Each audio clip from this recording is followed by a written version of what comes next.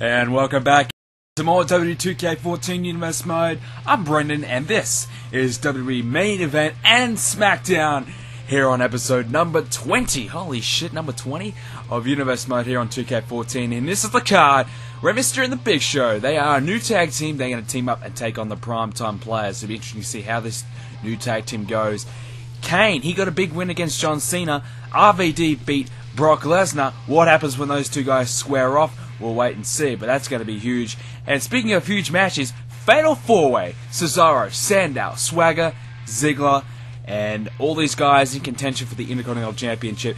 That will certainly give us an idea of where we're at in that Intercontinental Championship scene.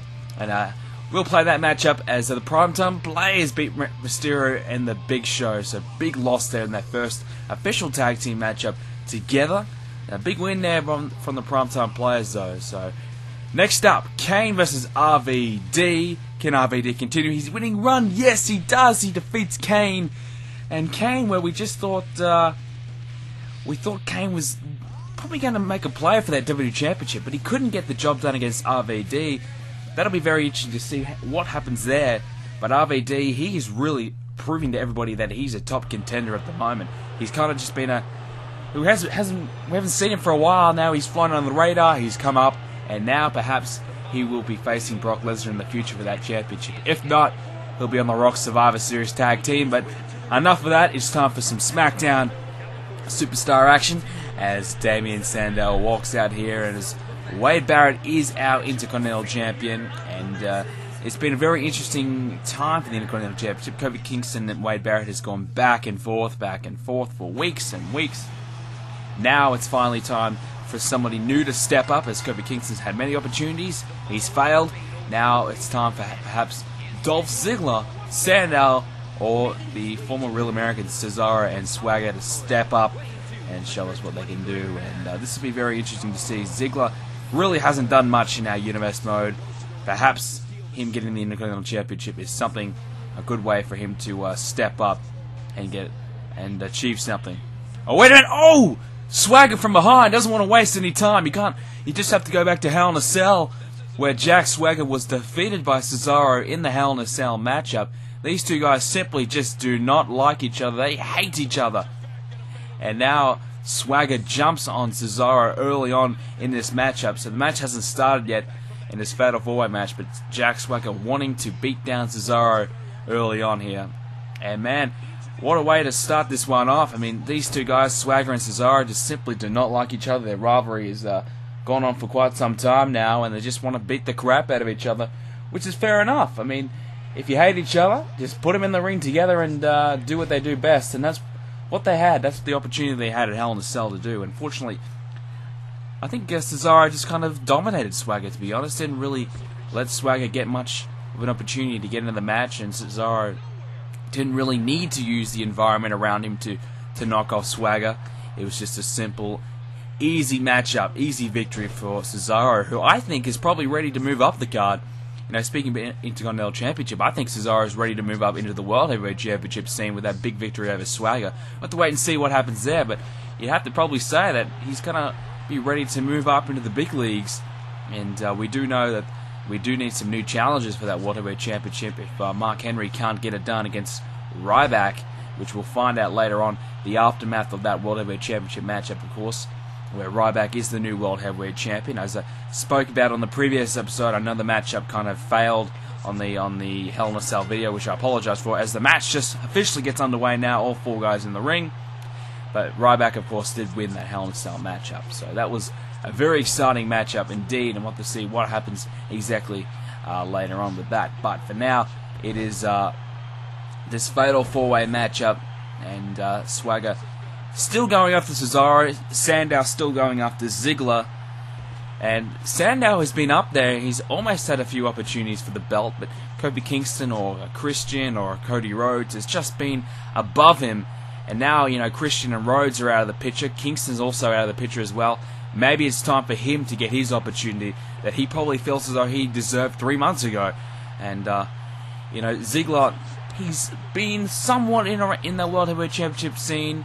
He's almost had an opportunity, but hasn't really been given that chance. and hasn't really earned it though. But now, if he can win this Fatal 4-Way match, I think he'll be the prime contender for Wade Barrett's championship, who he's held that belt for some time now. Of course, probably about, just over a month. Of course, you have to go back to where he lost it, and he regained it. He regained it at Night of Champions, so he's held it for a month now.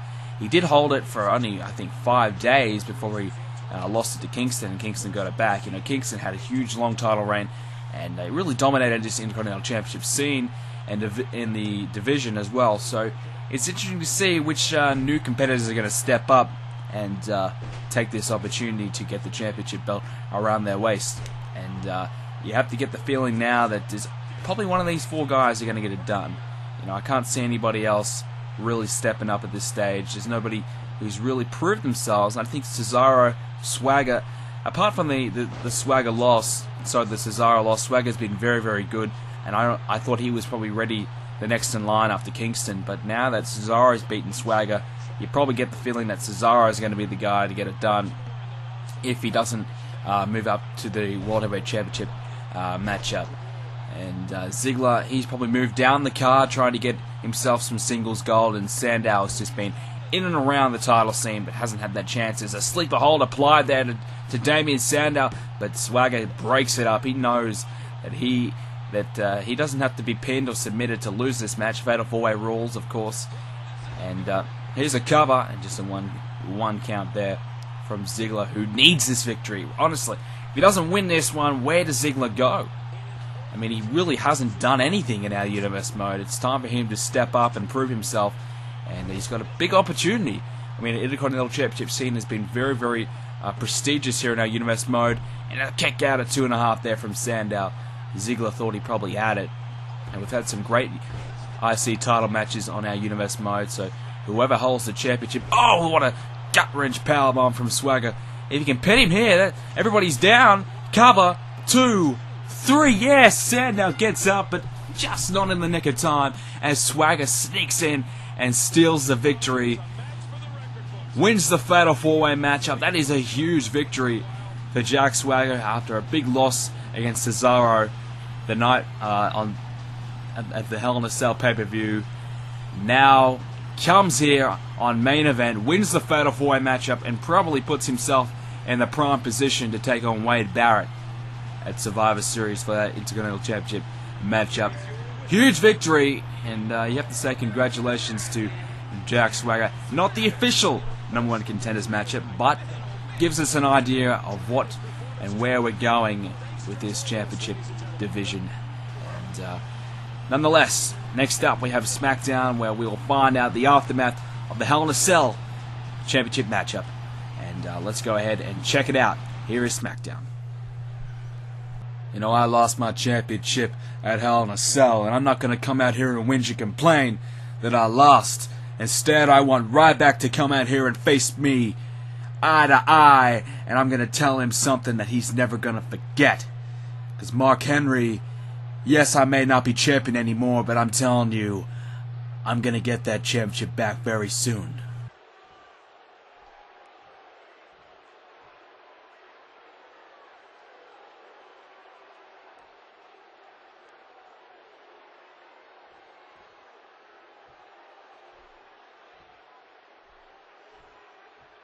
Well, congratulations, Ryback, on your big victory. But let me tell you something, I'm still the top dog here on SmackDown. This is my brand, and I don't care if I don't have the World Heavyweight Championship and you do, but the fact is, I'm still a better wrestler than you. I'm still better in every single way than you, and I'm telling you right now, in Survivor Series, I'm going to whoop your ass, take that championship back, and you will find out what it means to get your ass beaten by someone better than you, because I'm telling you, I'm going to end you. And I'm going to end your little title reign, and I'm going to take back my throne at the top.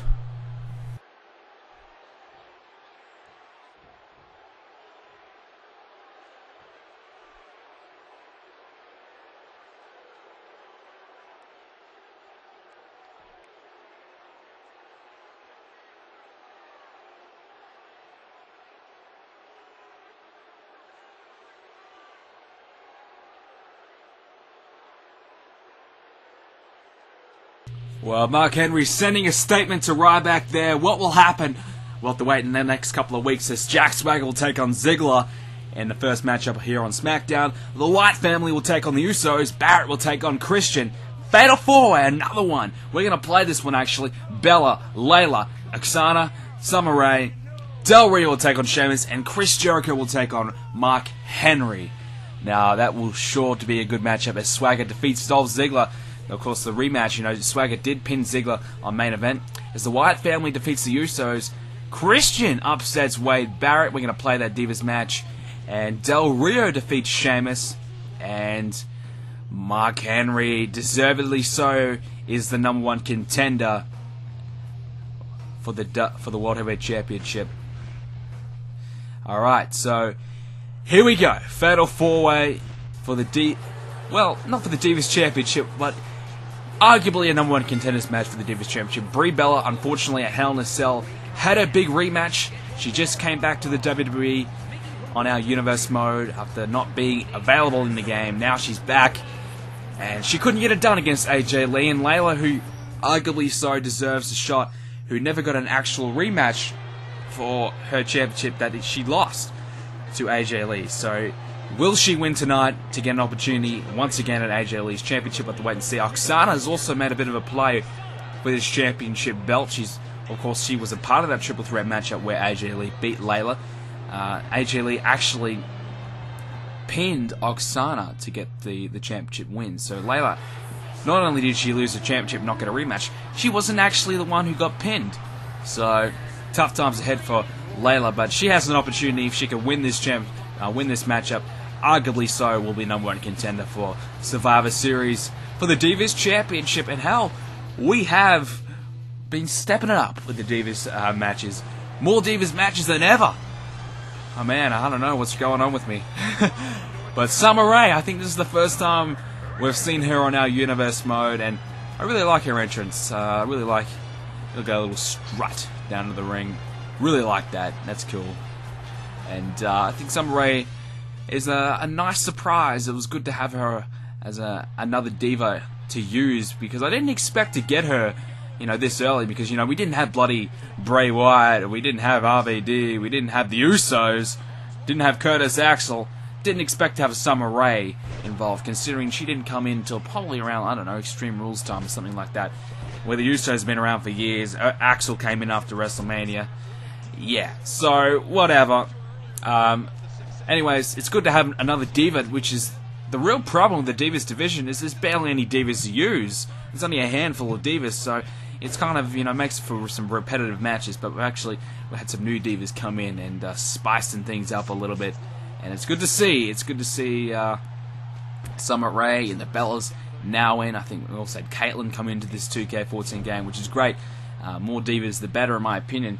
And I think the WWE certainly needs to bring up some new divas in the real to spicing it up a little bit as well. But our Divas division is going strong. AJ Lee champion. She was dominant, very dominant at Hell in a Cell, knocking off Brie Bella with ease. Even the factor of Nikki Bella and Brie Bella's corner did not matter at all. Brie Bella just simply not good enough. And there's a big slap to Summer Rae. Brie Bella simply not good enough to beat AJ Lee, and that seems to be the common thing with AJ. She's been very, very good. The only person who's been able to get the best of her was Layla, and she's been lucky enough to be able to avoid her. But if Layla wins here, probably going to have to take on Layla at Survivor Series. So that'll be very, very interesting for AJ Lee. And Layla deserves a title rematch, but she's going to have to earn it. Unfortunately, the Authority, Vince McMahon, making her earn it here on SmackDown. Still need to find out who's going to be the GM of SmackDown. There's been a lot of speculation for months now, and no idea when we're going to find out. But Vince McMahon's still running SmackDown very, very well for the Authority, representing the Authority very, very well. And Layla representing this Divas division very, very well. As she takes it to Oksana, Brie Bella taking it to Summer Rae there in the corner as well. SmackDown looking very, very good. Mark Henry and Ryback, this situation is certainly brewing. Mark Henry, of course, has a title rematch because he lost at Hell in a Cell to Ryback in it's just a normal matchup.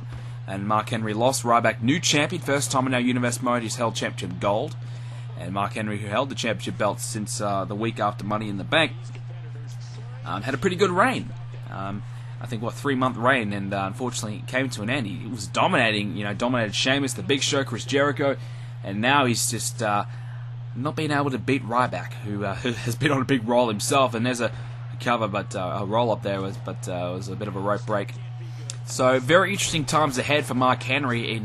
Can he beat Ryback and get his championship back? I know we're going to find out at Survivor Series. There's Layla, big neck breaker, while the neck landing on the shoulder, goes for a cover, could be it. 2, 3, yes! Layla wins, and she is the #1 contender. Let's face it, she deserves a shot against AJ Lee anyways, and she had to earn it. She had to beat Summer Rae to do it, and she did, and a big victory there for Layla, and congratulations. She certainly deserves that opportunity, and we'll have to wait and see how she goes, how she fares against AJ Lee at Survivor Series and her rematch that's been long awaited. Brie Bella had to get her rematch out of the way. She lost. Now it's time for Layla to step up, perhaps become the new queen of the Divas division.